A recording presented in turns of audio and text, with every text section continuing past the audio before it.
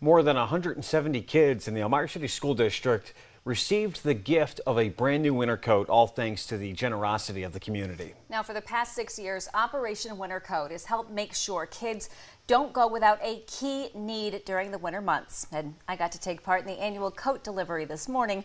Let's take a look. So many times our students need that coat. They just don't have it at home, and we don't want our kids to be cold or without, so this means a great deal to us to have these coats. Staying warm this winter is one less thing that 177 kids in the Elmira City School District don't need to worry about, thanks to Operation Winter Coat, a partnership between WENY-TV and Williams Honda, collecting donations of brand new winter coats for kids who need them most.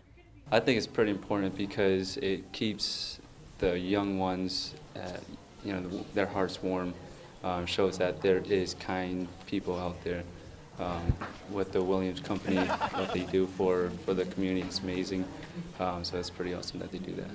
This year marked the largest coat donation to date, thanks to the community support. The coats were delivered across the ECSD district this morning, with stops at Divon, Facet, Riverside, and Pine City elementary schools, making sure a critical need is met and taking the financial burden of a coat purchase off of families.